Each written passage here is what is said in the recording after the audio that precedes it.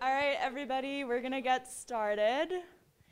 Just so you know, I'm not just randomly talking into a microphone that's off. It's for the camera back there. So welcome. I'm Maddie. I'm one of the naturalists this winter. And what? Hi. And it's great to see everyone here. Welcome to the 5th installment of our Naturalist Night series. So this is a 10-week free speaker series in the Roaring Fork Valley, hosted by a partnership between Wilderness Workshop, the Aspen Center for Environmental Studies, or ACES, and the Roaring Fork on the tables and counter after the presentation.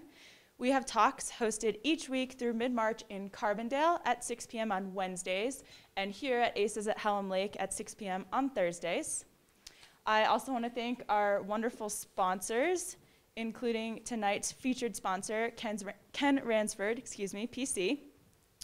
And these businesses provide financial and in-kind donations which cover travel expenses for our speakers and the cost of having GrassRoots TV video the presentations. And that makes our Naturalist Nights possible. So thank you so much to those guys.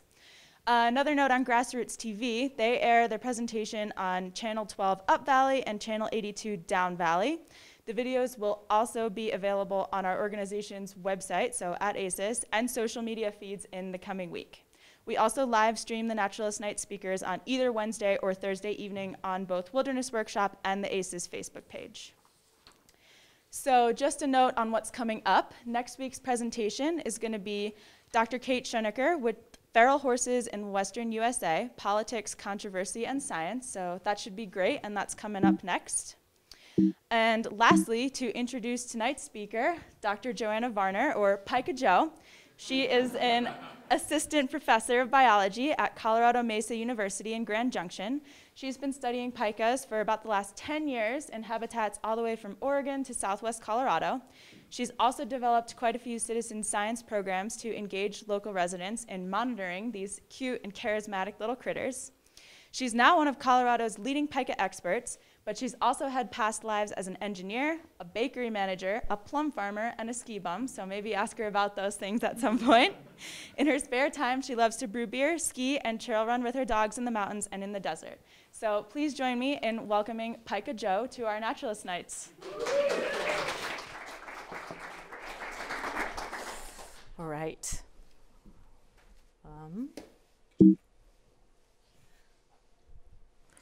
Well, this was working earlier, but I'm getting, do you guys see my pointer? Okay, there it is. Okay. Okay, great. Thank you guys so much for coming, braving the winter weather tonight to come and listen to me talk about pikas. And I just wanted to say a special thanks to ACES and to Andrea and Jim for inviting me here. This has been a really fabulous experience. I'm really excited to tell you guys a little bit about my pika research. Most of what I'm going to tell you guys about tonight is work that I did in the Pacific Northwest as part of my PhD dissertation. But wherever possible, I'm going to try to sort of update you with some of the things that I'm doing now here in Colorado and different ways that you guys can get involved yourselves. So, step one, turn the advancer on. There we go. There are many signs that our world is changing. And here in the Roaring Fork Valley, the aspects of climate change that you guys are probably most familiar with are rising temperatures and reduced snow and ice features. So we're seeing overall less winter snowpack, and it's lasting for a shorter period of time on average. Plants and animals are also responding to these changes. This is a small sampling of some of the different species that have had documented changes in their distribution or abundance as a result of climate change. One of them that you guys may not have known about is a national treasure. Climate change actually threatens a number of small bunny species, and of course we'll be talking about pikas tonight. So there are lots of people who are really interested in sort of climate forecasting and trying to predict these changes in temperature and precipitation. But as an ecologist, I'm really interested in a different kind of forecasting, which is ecological forecasting. And one of the central questions that I am interested in is how plants and animals are going to, be distributed in the future, and what kinds of habitats will be suitable for them under different environmental conditions. One of the tools that we use to predict this sort of thing is a tool that's called a niche model. So the word niche refers to the preferred range of abiotic factors or environmental factors that a species, can persist under. And the way that these models work is that we start with a set of known occurrences. So this is a made-up example of a species in California. And we overlay those known occurrences with different kinds of layers of known environmental factors. So these could be things like humidity, temperature, precipitation, even light intensity, things like this.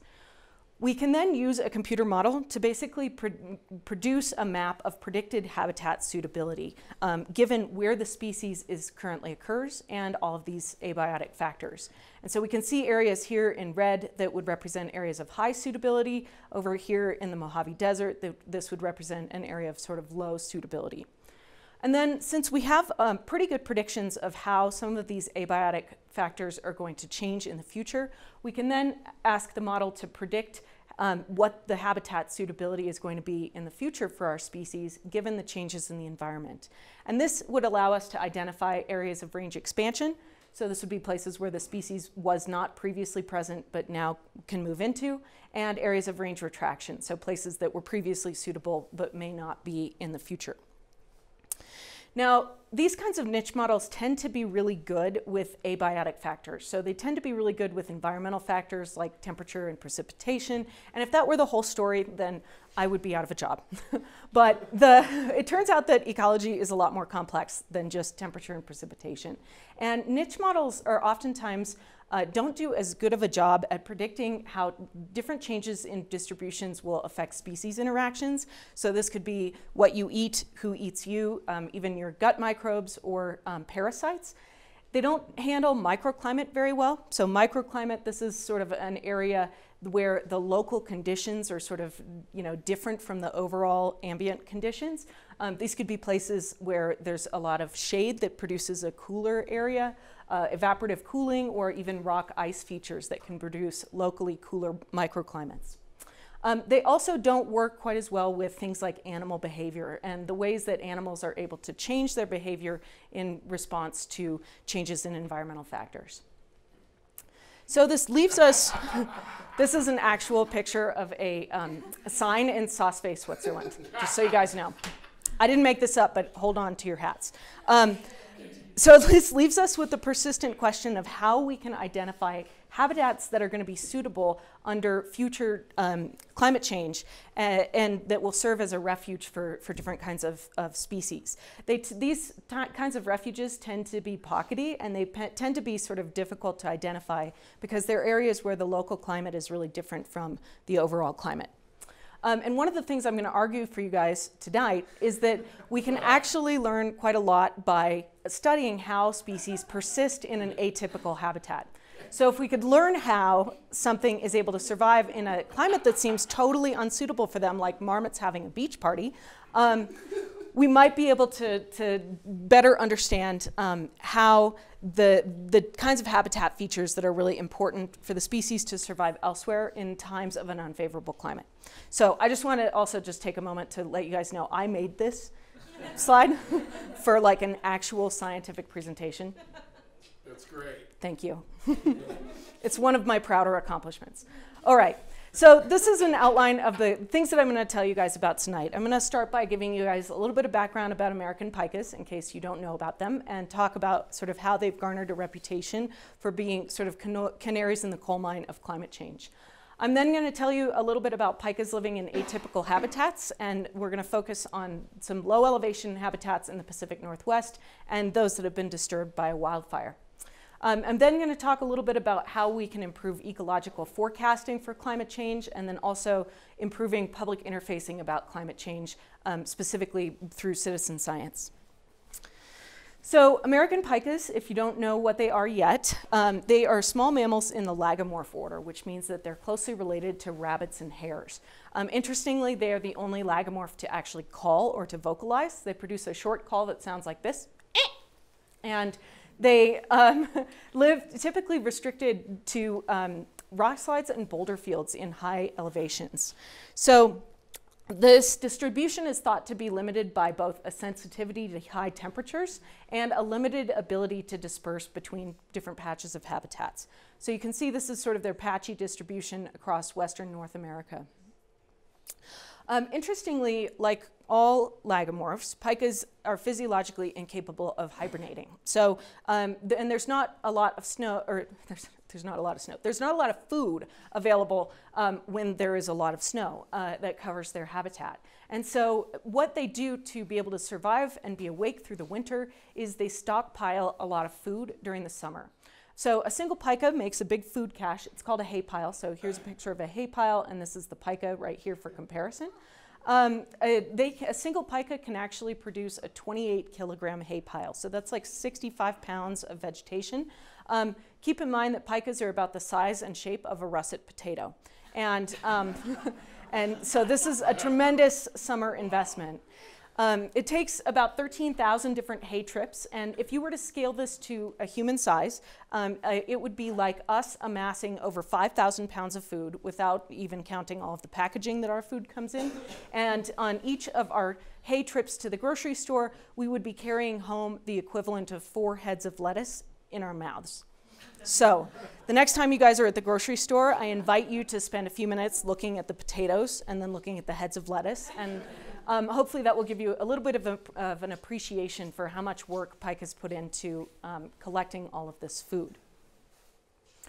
Now, pikas, again, I mentioned that pikas have garnered a bit of a reputation for being a canary in the coal mine as a result for climate change. And part of that reputation stems from work that's been done in the Great Basin of Western North America. So one of my collaborators, Eric Beaver, went out and resurveyed a number of historical sites. Each of these sites is a place where we have historical records of pikas. So this could be a vouchered museum specimen or some other kind of like GPS referenced location from the last 100 years. And essentially what he did is then go back and say, are there still pikas at each of these sites? And if not, why not? What he found is that about 40% of the sites, the pikas have gone locally extinct. And those sites that went extinct tended to be, have warmer summers and tended to have a reduced winter snowpack. And so this has led to the development of a couple of leading hypotheses about how climate change might affect pikas. If we see changes in temperature and precipitation, and particularly those warmer summers, we know that pikas are sensitive to heat, but they won't just sort of like run around and be like, I'm too hot, I'm dead, right? What they'll do instead is they'll actually restrict their behavior during the summer, and so they're less active during the summer, which means that they probably aren't amassing those large winter food caches that they're going to need to survive the winter, and that can lead to overwinter mortality. Conversely, if the snowpack is actually reduced in the mountains, the snowpack actually acts like a layer of insulation for the pikas. So I don't know about you guys, I was up there skiing today. I can tell you that at the top of Loge Peak, it felt significantly colder than 32 degrees out there today. But if you were a pika underneath all of the snow that they have and the snow that they're getting up there right now, that thick layer of snow actually keeps the temperature in the rocks where the pikas are very close to 32 degrees Fahrenheit, so very close to the freezing point. Now, when you remove that snow, ironically, the pikas are actually exposed to colder temperatures over the winter. And so this could potentially be kind of a double whammy, where they are exposed to colder temperatures with less snow, especially that early season snowpack, and then they don't have as much food to survive the winter as well. So given all of these restrictions, this is sort of a picture of where we would typically find pika habitat, especially around here. This is up Castle Creek from a hike that I did a couple of years ago. And we find pikas in this area up between about 10,000 and 14,000 feet. I've heard them at the top of 14ers before. And I'm like, what are you eating up here? There's like no food. If only they would answer me back, my life would be so much easier. But where I was working before I moved here in the Pacific Northwest, we find this typical habitat also in sort of alpine zones near tree line on the big Cascade volcanoes like Mount Hood. So here you see a nice rock slide. There's lots of meadow vegetation near the rock slide for the pikas to eat. And you'll notice that these are much lower elevations, but this is primarily because this is so much further north. So we find the pikas near tree line at about 5,500 feet. Now, surprisingly, when I first started my PhD, there was only a couple of people had noted this in the literature, but there actually are pikas that also survive at exceedingly low elevations in the Columbia River Gorge. So there have been detections of pikas as low as about 150 feet above sea level, and these pikas are persisting in a climate that seems to be totally unsuitable for them based on what we know about their sensitivity to temperature and precipitation. This is a place with a really long, hot summer, and it's a place that gets very little overwinter snowpack and has frequent freezing rain events. So this was one of the central questions of my dissertation, was actually how are the pikas able to survive in this low elevation habitat? My hair. Sorry for the viewers out there on YouTube. All right, so the stretch of the Columbia River Gorge where we find pikas is actually characterized by this sort of lush, temperate rainforest. Lots of Douglas fir in here, lots of ferns, lots of mosses. And it's punctuated by these rock slides that sort of open up. The forest opens up, and you see this talus field. There's a lot of talus fields actually that I didn't even recognize necessarily as talus. They just looked like sort of bumpy moss. But it turns out that there's lots of holes in here, and the pikas are actually living in this habitat. And so again, this was one of the central questions of my dissertation, was what exactly are the pikas doing there? I amassed a large team of students, and we set out and we conducted over 400 hours of behavioral observations. So we just sat on a rock. I typically had a thermos of hot coffee with me too, and watched the pikas and watched what they were doing. We watched what they were eating, and we watched when are they active and when are they restricting their activity.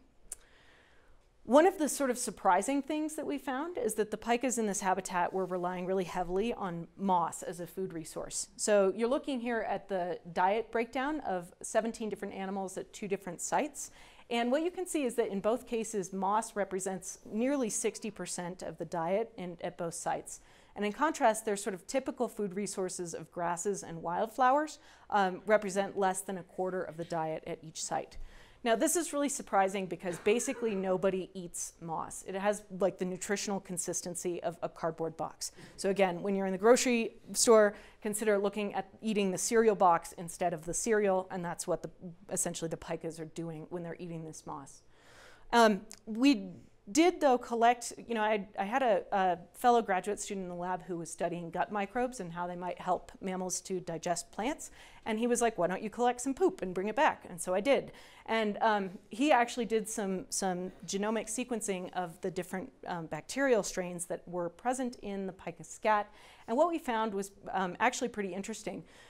There's a group of bacteria known as melanobacteria, and melanobacteria are typically a really rare species in the gut microbes of mammals, but they have been implicated before in helping other mammalian herbivores to break down really high fiber diets. And what we found is that actually these moss-feeding pikas in Oregon had nearly 4% of their gut microbiome made up by this melanobacteria. This was significantly more of this particular kind of bacteria than just typical feeding pikas from the Oregon sites, or compared to pikas from other states, including Colorado. We had some samples from the Front Range and some samples from near Crested Butte, and other mammalian herbivores. So this suggests that pikas may have been getting some help from their special friends in their guts to be able to consume this really low nutrition diet. But when you think about it, they're basically, by being able to eat this moss, they're basically like living in a hay pile that required no energy to construct and that was available year-round. So they may gain some other benefits from eating the moss, aside from the fact that it's not a super nutritious food. So another thing that we did when we were trying to understand pikas in this habitat is we placed temperature sensors all over the place to sort of understand what kind of microclimates were we dealing with here. And so what we found on this front was also really surprising. We are looking at here is a time trace of temperatures from across a week of August during the summer. And this yellow line represents the ambient temperature, so this is measured like it would be at a weather station. This is basically the temperature that you or I would be experiencing if we were out there hiking. And you can see that we've got, sort of lows in the around 15 degrees Celsius, highs above 30 degrees Celsius, so this is a pretty warm summer day, somewhere in the 80s. In contrast, when we look at the temperatures during this same week that are measured about 3 feet below the surface of the rocks, what we find is a really different story. This about 3 feet below the rocks, what we found is that the temperature is pretty cool and pretty constant, very close to about 6 degrees Celsius. This is actually a temperature that would be within the range of things that you would keep your refrigerator set at. So their pikas are basically living in a refrigerator, and on some of these warm summer days, this results in an instantaneous temperature disparity of over 30 degrees Celsius. So that's over 80 degrees different between the rock, what the pikas are experiencing down in the rocks, and what they're experiencing at the surface. So in terms of how pikas are persisting in this atypical habitat, it seems like, on one hand, they're consuming an unusual food resource. They've adjusted their diet in a behavioral way, and they're also seeking refuge in favorable microclimates. Another question that I sort of sought to understand was what happens when a species habitat is disturbed? And the question is really do they have to then go looking for new habitat, or are they able to stay and make the most of what's left after a disturbance? So this is the part of the evening where I give you the disclaimer that I never set off to be a fire ecologist, but I had a really unique opportunity to study this in 2011 through 2015. What happened was that I had originally set up some study sites on the north face of Mount Hood, and these were close to timberline and were supposed to serve as sort of a control sites for the Columbia River Gorge sites in more typical habitat. And so this is a picture that I took on August 24th. I'd been out there with some students backpacking. We packed up all of our stuff, went back down. I sent my students home, and I went to Portland and was hanging out at the brewery. And meanwhile, there was a big strike of lightning that ignited a big wildfire. And this Dollar Lake fire burned across most of the north face of Mount Hood for several weeks that year, and it included my study sites. So when I came back in 2012, I noticed, I didn't even know that this had happened until I came back the following year. What you can see is that this fire burned most of the north face of Mount Hood, and it left behind these vast swaths of basically total destruction, which encompassed some of the talus patches that had previously been home to pikas. So I arrived at my study sites and, getting ready to do whatever it was that I was going to do, and, they had all been kind of burnt to a crisp. And so I sat down and I cried, and I was like, my thesis just went up in flames. I'm never going to graduate from graduate school. And but I came to actually realize that ultimately that a really interesting natural experiment had been created for me. And nobody had ever really studied how fire affects pikas, although their frequency and severity of wildfires are predicted to increase across the pikas range.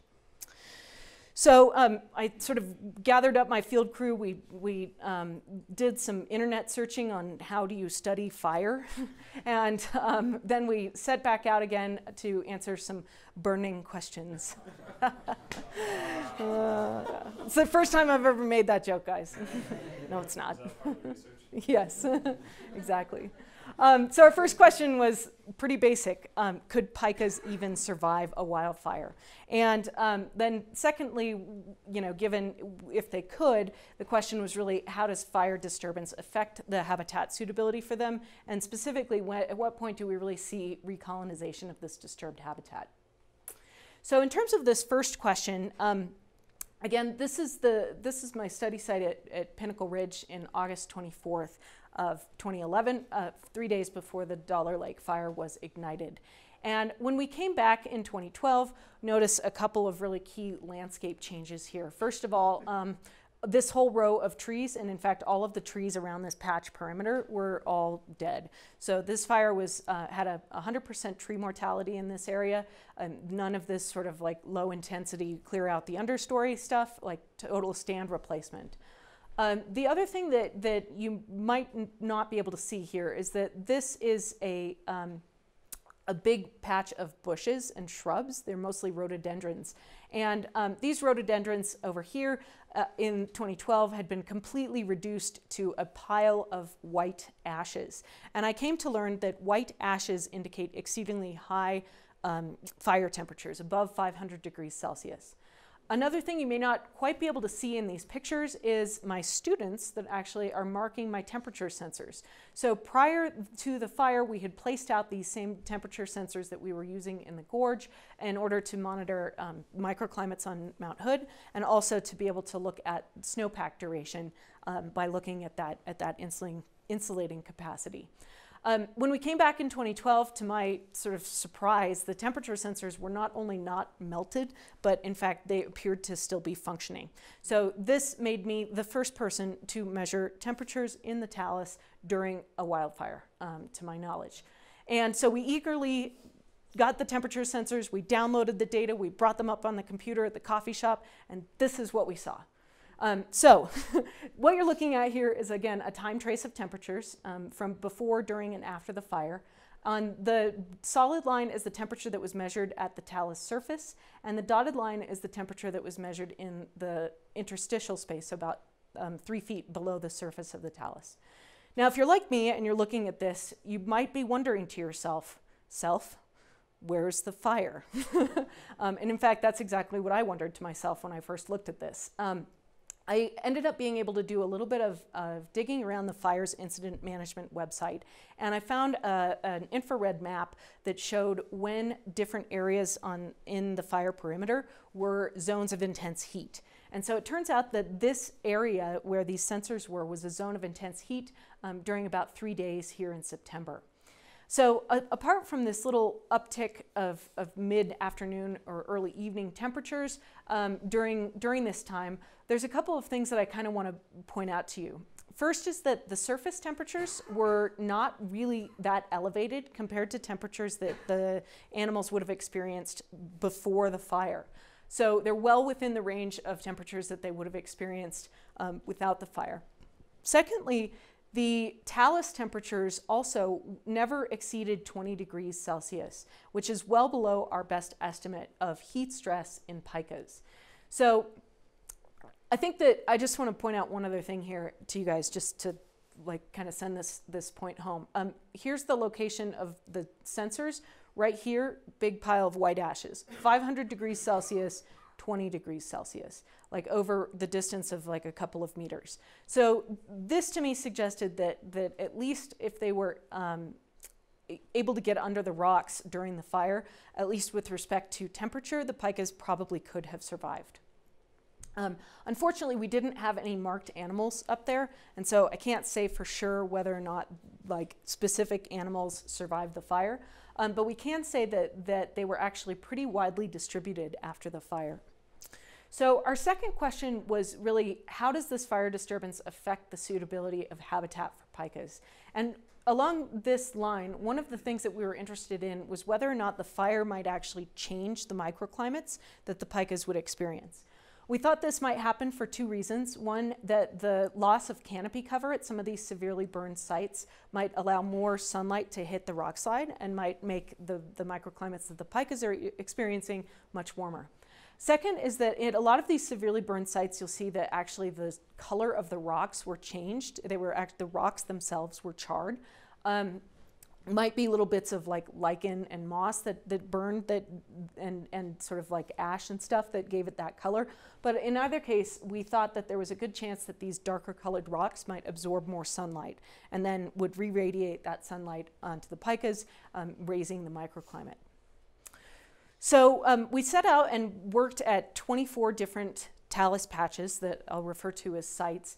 We picked 8 sites that were unburned. These had no evidence of any kind of burn vegetation within about 10 to 20 meters of the talus perimeter. And then the moderately burned and the severely burned sites were distinguished between by the percent of the linear patch perimeter that was burned, and also by the canopy mortality within that burned perimeter.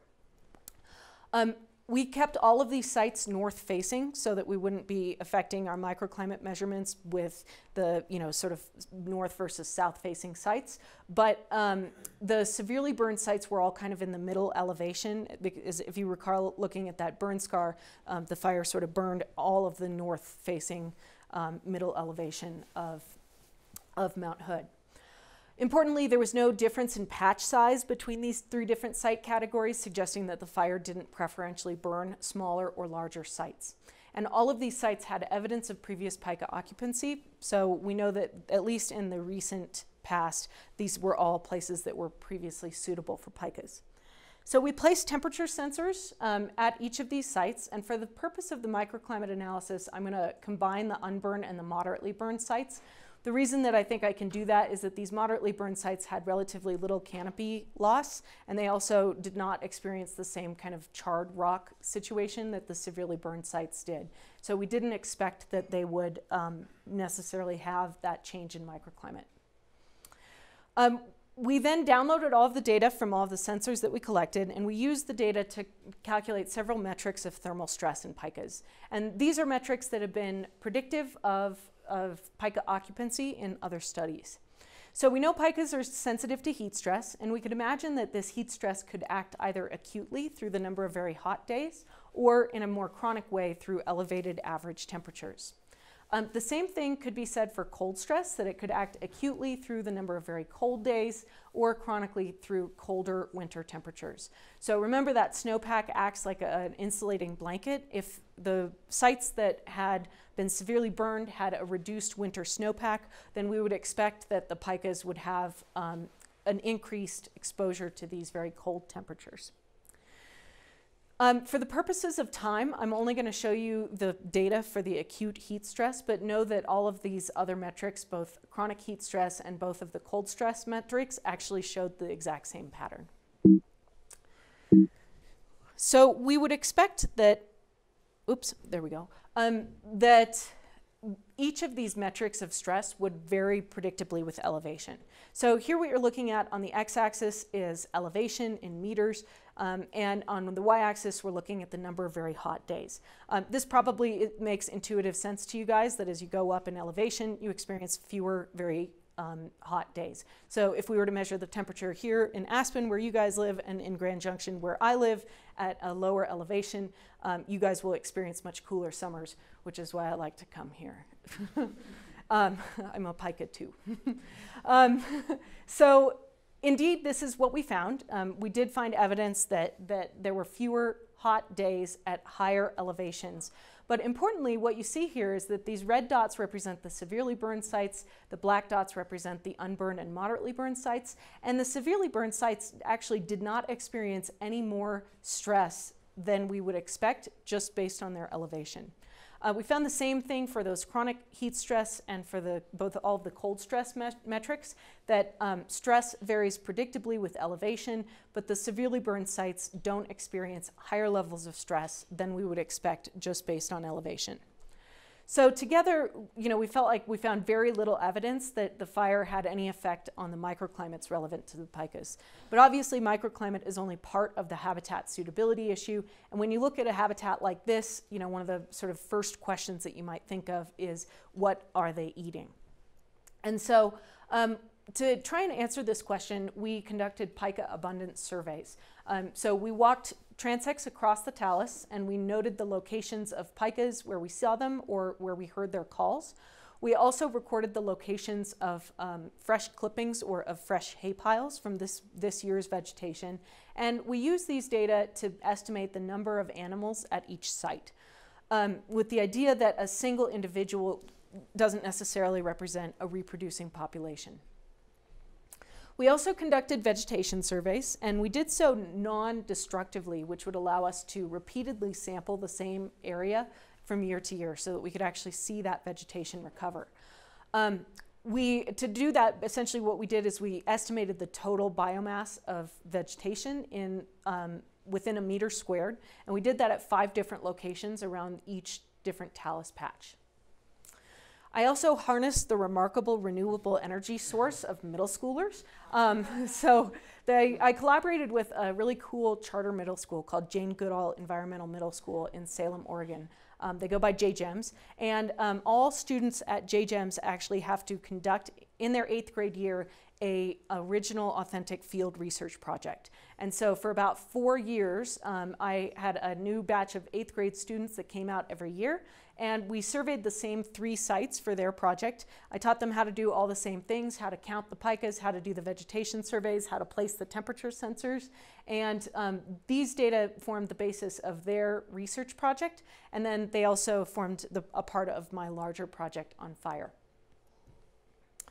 All right, so when it came to the number of pikas that we found at each site, the burn severity status definitely made a difference. So here you're looking at a time series.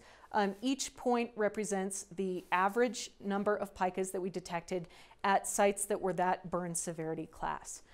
What we can see from this graph is that over the course of the fire, in every season of sampling, the severely burned sites had fewer pikas on average than did the moderately burned sites or the unburned sites. However, I want to point out a couple of kind of interesting and maybe more hopeful things. First is that we did actually see a trend in the severely burned sites where the severely burned sites increased in abundance over the course of the study. The second thing that I want to point out is that in all of these sites, the abundance of pikas increased from spring to fall in each year, and this is consistent with patterns of recruitment in a reproducing population. When we looked more into other kinds of habitat factors that were predictive of the number of pikas that we found at each site across burn severity status, we found that vegetation was a big one. So what you're looking at here on the x-axis, this is vegetation biomass in grams per meter squared. That's the average across those 5 different quadrats at each site. On the y-axis, you're looking at the pika abundance, so the number of pikas that we counted at each site. Each point on this graph represents a single site in a single season of sampling, and the color of the point indicates the burn severity status. The shape of the point indicates the sampling period. What really sort of jumped out to me when I first looked at this graph was that there seems to be a vegetation threshold. Here it's somewhere around 50 to 100 grams per meter squared. If we look at all of the sites that have more than that amount of vegetation, what we see is that there's very few unoccupied sites, and that vegetation doesn't seem to have a big effect in this area on the number of pikas that we see. On the other hand, if we look at all of the sites that have less than this much vegetation, what we can see is that there's very few sites that have more than a single individual, which would be necessary for a reproducing population. Furthermore, we actually also saw recolonization of some of these severely burned sites when the vegetation biomass crossed this threshold. So just to give you an idea for what this looks like, this center quadrat here is a picture of a site that actually has 55 grams per meter squared. It represents about enough food for 1 pika for a couple of days. So kind of in summary here, during the fire, we have some evidence that talus microclimates remained quite cool.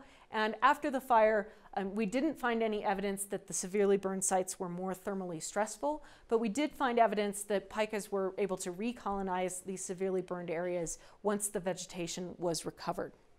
So, of course, all of these different conclusions may depend on the fire, as well as patch attributes like the complexity and the shape of the patch, as well as the prevailing climate and whether or not it's conducive for pikas to be able to disperse into burned areas. And so, wouldn't you know it, I'm the luckiest person ever because I got another opportunity to study this. So some of you guys may have been sitting there patiently wondering, wanting to say, hey, Pika Joe, didn't the Columbia Gorge burn up too? And the answer to your question is yes, it did in 2017. So this was the Eagle Creek fire. It burned really most of the stretch of the Columbia Gorge that was home to pikas in 2017 during the fall. This was a fire that was started by a teenager throwing fireworks off of a cliff into the bushes. I'm not really sure what he thought was going to happen there, but this is what happened. And so we have been working to monitor the pikas after this fire. One of the things that I can tell you is that this fire had really profound impact on the habitat structure, particularly with respect to the moss cover at some of these sites. So when we returned, I wasn't able to get in right after the fire. The Forest Service hadn't done their risk assessments, and so they didn't feel like it was safe. But when I did get in June the following year, you could see that at some of these sites, this really lush, thick moss cover that had been there was really, really fragmented, and very few places that still have that really thick moss cover. I can also tell you that some of my surface temperature sensors didn't fare so well this time around. So although I wasn't able to get any data off of this sensor, I can infer that the surface temperatures were at least the melting point of this plastic. However, in spite of the fact that my surface sensors melted at this particular site, the talus sensor was still intact when I recovered it. And so again, eagerly went back to the same coffee shop, plugged it into the computer, downloaded the data, and was once again sort of surprised. So what you're looking at here, again, a time trace of temperatures from before the fire. I have pretty good social media records of when the fire reached this particular site, because I was following this very closely on Twitter while teaching my classes. And remember that before the fire, we had this really cool, stable, constant microclimate down in the rocks, about 6 degrees. When the fire hit this particular site, we saw a really sharp increase in temperatures up to from about 6 degrees to about 8 degrees Celsius. So once again, this is still like a perfectly acceptable range of temperatures for your refrigerator to be in. While this sensor was melting at the surface, anything that was living 2 to 3 feet below the surface would have still been exposed to this very, very cool, stable microclimate. In terms of trying to understand how the pikas are recovering, I've been a part of an organization called Cascades Pika Watch, which is run out of the Oregon Zoo since I started my PhD. And we applied for some funding for the U.S. Forest Service from their SIT-SCI competitive funding program to engage citizen scientists in helping to monitor the recovery of the pikas in the gorge following this fire. So for the last 2 summers, I've gone out to the gorge for about a week, and I've conducted somewhere between 6 and 8 4-hour field trainings, getting a group of 60 to 80 volunteers up to speed on a standardized protocol for estimating pika abundance. And I just have to say my jokes got funnier every time, or at least I thought, which is what matters. We're still working through some of these data, but in terms of occupancy rates, we can say that before the fire, we had 36 sites that we were able to resurvey after the fire. And these were sites that were accessible, that the Forest Service was going to allow us to go to, and that we had volunteers who signed up to visit them. So of those 36 sites before the fire, actually 84% of those sites were occupied. Following the fire, we saw a pretty sharp decrease in the occupancy rate of these sites by about half. Interestingly, of these sites, we had 16 sites that had previously had pikas where the pikas were no longer detected, but 2 sites where the pikas previously had not been detected were colonized after the fire. Both of these sites were very small patches that had a very high amount of unburned moss cover, which I think kind of highlights the value of that moss both for insulation and also for a food resource. So we're still working on sort of disentangling what exactly is going on here.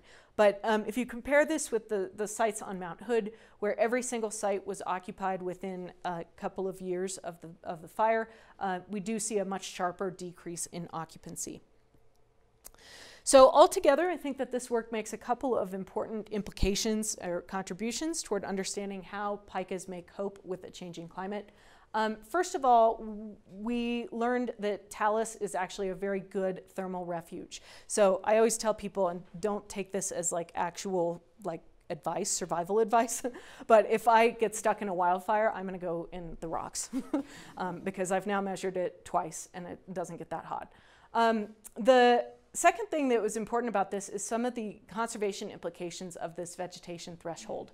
That having an idea of some of the fundamental habitat requirements for the species and when they're able to recolonize a really disturbed habitat provides us with kind of a tractable conservation and management objective, and also tells us a little bit about some of the sort of fundamental things that need to be considered for a habitat to be suitable for pikas.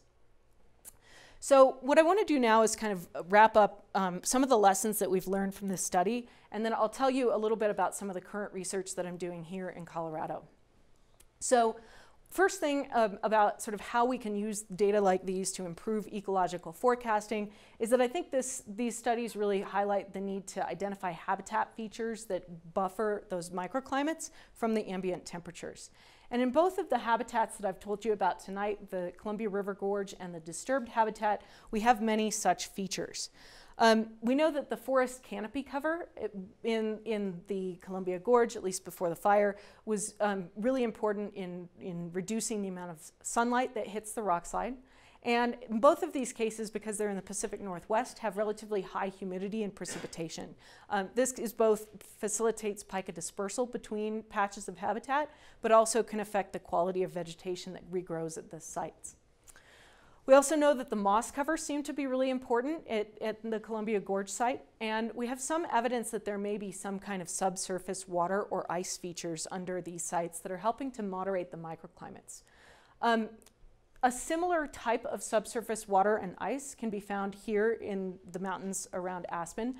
This is a picture of Capitol Peak from the backside of Avalanche Creek from a run that I did a couple of years ago. And you can see here that there are these sort of like bumpy little bits of rock along the mountain are actually features that typically are called rock glaciers.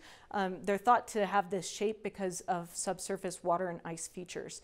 And a study that I did a couple of years ago with a collaborator from CU Boulder suggested that pikas that live in association with these rock glaciers experience lower levels of physiological stress than those that live away from subsurface water and ice, suggesting that this may be a really important habitat component in this kind of habitat as well as in the Columbia River Gorge. Secondly, I think that this study really highlights the importance of selecting climate at an appropriate scale. And the appropriate scale at which you can sort of select the temperature data that you're going to use to look at species distributions can depend both on the habitat and sort of in terms of like how spatially variable are the microclimates that are available to an animal, and also the size and mobility of the organism. So how quickly can it shuttle between different types of microhabitats within an ecosystem. Just as a side note, this is a picture that I took of a pika at North Pole Basin, which is sort of just outside Crested Butte, just above Crystal, so not far from here. And this is a study that something that I'm trying to get at with a long-term demographic study that I'm working on with some collaborators. So we are here in the Roaring Fork Valley. I have started working here in the LaSalle Mountains, just across the border into Utah. And I have collaborators working at Rocky Mountain Biological Lab outside of Crested Butte and at the Niwot Ridge Ecological Field Station outside of Boulder. And at all three of these locations, we are trapping pikas. We're putting in these unique colored ear tags. And we're also placing temperature sensors actually within the focal territory of that pika. And what this will allow us to do is to be able to understand how and whether like the microclimate temperatures at the territory level are predictive of survival for pikas, both over winter and over summer. We can also look at their health and body condition and what exactly they're eating and how much food they're collecting as predictors of survival as well. Finally, the vegetation availability, really highlighted this importance of including species interactions in these kinds of models. And this is something that I'm looking at with a former student of mine, Zoe Carnes-Douglas, and my collaborator, Chris Ray. We're actually looking at changes in the nutritional quality of pika diet over 3 decades of climate change. And this is something that's being done in Niwot Ridge, Colorado. Don't have time to tell you much more about this tonight, but if you're interested in it, I'm totally happy to talk about it. It's pretty interesting stuff. Stay tuned. So I kind of want to wrap up tonight by talking a little bit about how we can improve public interfacing about climate change. There are lots of journalists that have already started calling today's world a post-truth era. And given the power of fake news to circulate through social media, it can be difficult for people to sort fact from fiction. In general, though, we humans use 5 different sources of evidence in the pursuit of truth. And we may find that some people tend to rely more heavily on certain sources of evidence, such as authority. But as a scientist, I feel really like a personal mission to sort of double down on our trust in scientific knowledge. And I've been doing that by trying to give people personal experience with scientific inquiry through the process of citizen science. So as was mentioned, I have been involved with several different citizen science projects, and I've told you a little bit about the Cascades Pika Watch one. But since moving to Colorado, I also have been involved with the Front Range Pika Project, which some of you guys may have heard of, and some of you guys may have even participated in. The Front Range Pika Project is a partnership between Rocky Mountain Wild and the Denver Zoo. And this past year, we received a grant to be able to expand into the White River National Forest. And have had some super awesome partners in this respect, particularly the Independence Pass Foundation and Wilderness Workshop, that have really helped a lot with a lot of the logistics. This is a map showing you the distribution of the sites that we've added to this project. So we're here in Aspen, and you can see that we've got sites that sort of surround the whole Roaring Fork Valley, going over into Vail, and then a couple of sites up here in the Flat Tops as well. And so at each of these sites, we've had volunteers go and visit. And in 2019, last summer, we actually had 222 volunteers who surveyed 103 different sites across the state. This is like a 180% increase in volunteers from previous years. So we're super stoked, but we still need help. Good news for right now is that actually of these sites where we have historical records, we're seeing relatively high occupancy rates. So about 89% of these historically occupied sites are still occupied by pikas. Compare that to 60% of occupied sites that are still occupied by pikas in the Great Basin. Another thing that we're doing that's relatively new is that we're actually asking volunteers to collect fresh scat if they come across it. Pikas make the cutest poops. They look just like a little pile of peppercorns. And so you just put them into a tube. And then we have a party at the end of the year, and you bring your poop and exchange it for tacos. It's a great deal. So the folks who collected scat, that scat is actually going to be analyzed in the lab this winter for stress hormone metabolites, and so that we can actually look at the physiological condition of the pikas at some of these sites. In addition, one other thing that I think is really interesting about this project is that the data from this project were actually used in an analysis that came out last year. This was published in Nature Climate Change, which is a pretty high impact journal. And it was an analysis from across the range of how pikas are responding to climate change. I think that this was a really nice example of how the pika research and citizen science communities really came together and shared data in a way that we assembled a super massive data set. There's very few species on Earth that have this kind of comprehensive data set, let alone have scientists and citizen science groups that are all willing to play it in the same sandbox together and work with each other. So I think it was a really neat effort that the Front Range Pika Project got to be a part of. You guys got a sneak preview of this, that we also have some survey evidence that participating in this project is really beneficial for volunteers and has a positive effect on their sense of environmental stewardship. Specifically, volunteers felt that they gained a better understanding of climate change and of pika ecology, that they were likely to talk to their friends and families about pikas, and that they might also take personal steps to reduce their own emissions or donate to conservation. So I sort of in conclusion here want to highlight that citizen science can have a lot of broader impacts as well. By working in a project like ours, participants get to interact really closely with scientists, and they get to know an actual living scientist. This is a hashtag that circulated on social media for the last couple of years when it became obvious that most people cannot name an actual living scientist. Most people, when asked to name a scientist, say Albert Einstein, and he's dead. So that I think is a nice benefit. In addition, there is some evidence, this is a nice paper that came out a couple of years ago, that people with increased levels of scientific curiosity may be more likely to also listen to and respect political views that are different from their own, suggesting that this kind of activity may help bring people together. And finally, I want to end with this idea that participating in a project like this can contribute new perspectives. So there are a lot of different lines of research that I have been involved in and that I've been fortunate enough to be involved in that are the direct result of ideas from citizen scientist volunteers. They think about things in a different way than I might, and have lots of sort of fresh perspectives and new ideas that I would not have considered.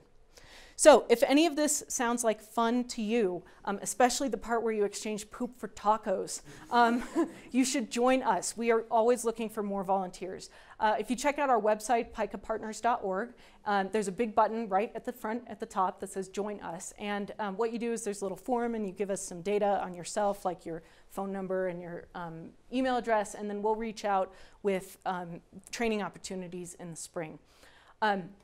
We are also working on an opportunistic survey app to allow collection of data. So if you're just out there hiking during the summer and you see a pika, this app would allow you to report it without having to go to a bunch of trainings or like commit to a bunch of arduous field work. So we're doing beta testing on that this winter and hope to have that ready for you guys in the fall, in the spring.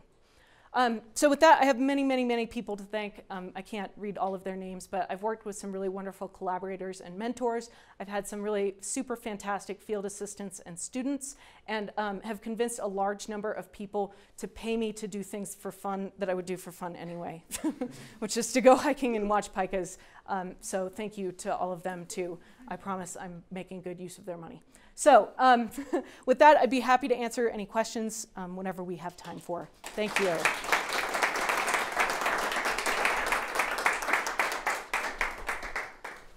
right, thank you so much, Johanna. So she's going to take some questions. I'm going to be walking around with the microphone, so if you can just wait 2 seconds until I get over to you, and we'll be good to go.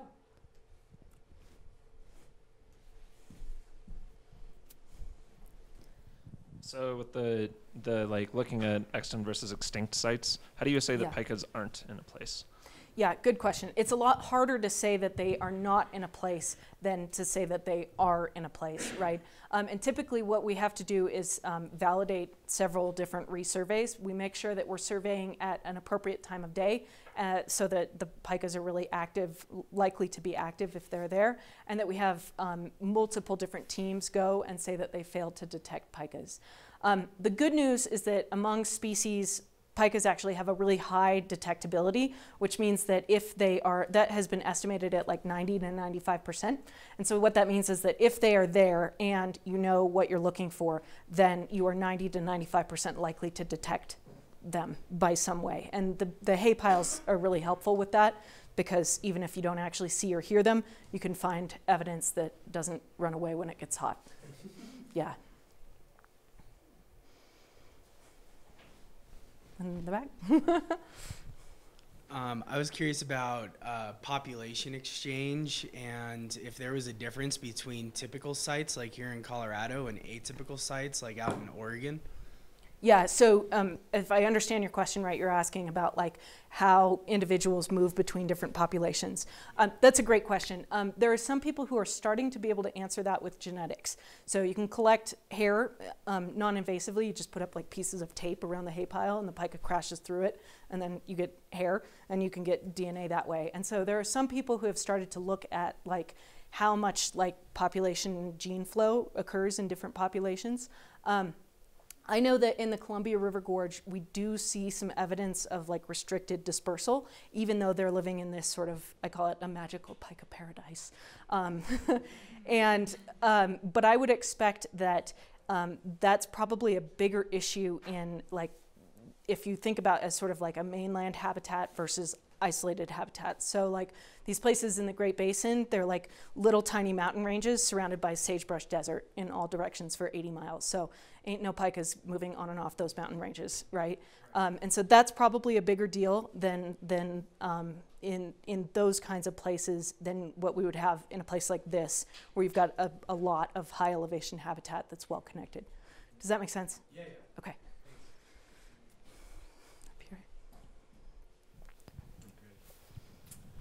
So I know you talked about some of the difference of volume of vegetation in the different fire sites. I was wondering if there was different kinds of vegetation that came back, if you saw differences in what the pika were gathering and what grew back in different sites. Yeah, so we looked at that, and we didn't find any evidence that pika abundance was tied to any certain kind of vegetation. It just seemed to be like the total amount.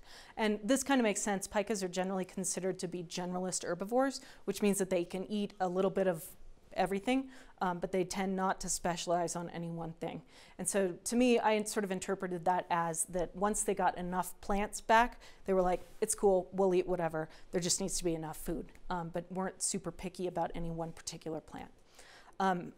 It'll be interesting to see if that's the same story in the Columbia Gorge with the moss, or if they, potentially shift their diet.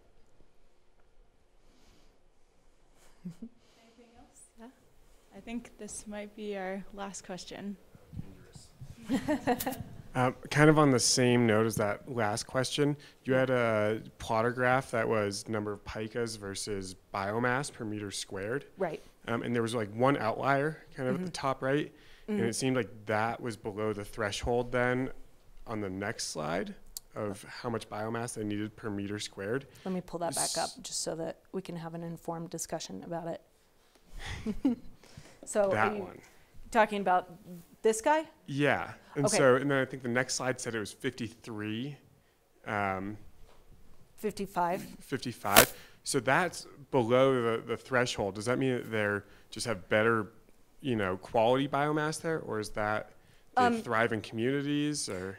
This guy actually has a lot of vegetation. So the position on this x-axis, the horizontal axis, is the vegetation biomass at that site.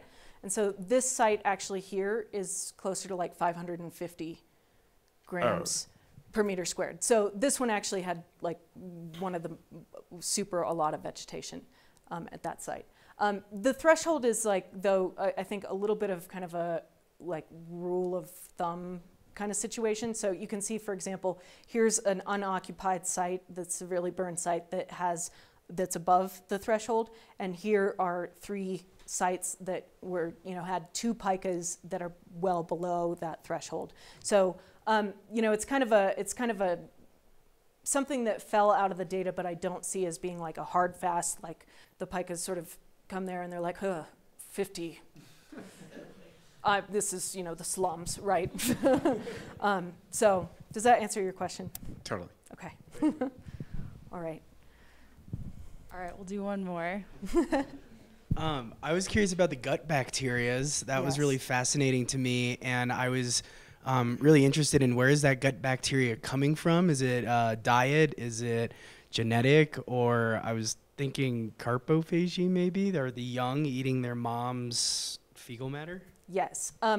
All of those things are possibilities. So we didn't do anything in this study that would like potentially get at that mechanism for pikas, but more broadly, the ways that mammals acquire gut microbes is through the birthing process from mom, through like the eating microbes out there in the world typically, or by coprophagy, which is just a fancy word for eating poop. So pikas, like all lagomorphs, eat their own poop. They produce a special kind of poop. It's called a cecal pellet. It's highly nutritious. It's 6 times more nutritious than the moss that they're eating, and they sometimes eat it fresh right away, and sometimes they store it for a tasty snack for later. And they do also sometimes collect and store poop from other species. So I have found pika hay piles that have marmot poop in them, and the pikas are like going to the marmot den and stealing their poop for later. So those are all potential routes that they could have gotten those gut microbes, and then once the population is sort of enriched in that, it can be sort of self-sustaining through those same routes. Yeah. You're welcome. Thanks so much, Joe.